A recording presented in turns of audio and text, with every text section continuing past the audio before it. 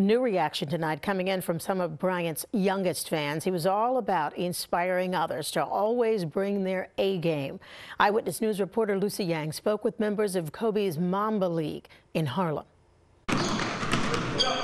They practiced hard and took their shots, but with a heavy heart tonight here at the Children's Aid Millbank Community Center. This is not just another New York basketball league. They are part of Kobe Bryant's Mamba League.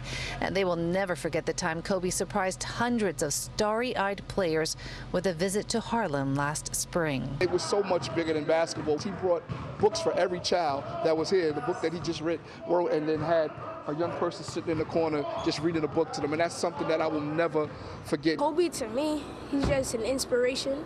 He's a legend. I've watched his 30 for 30 on ESPN. He's inspired me to play basketball, to get better every day. The Mamba League was part of Kobe's Give Back to Children. The program provided jerseys, equipment, coaches for boys and girls. The goal to teach them basketball skills, life lessons, and a reason to stay off the streets. We definitely, getting off the subject a little bit, we lost a leader today. I think Kobe Bryant is pretty much the define of what basketball is on and off the court. I read some of his book, Mamba Mentality, and it's really helped me.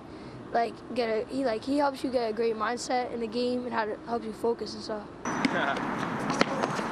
At basketball courts across the city, the same sense of numbness, then sadness when they learned a legend had died. I'm sad that Kobe died. He was the GOAT. His moves, they look cool, and I was trying to copy them.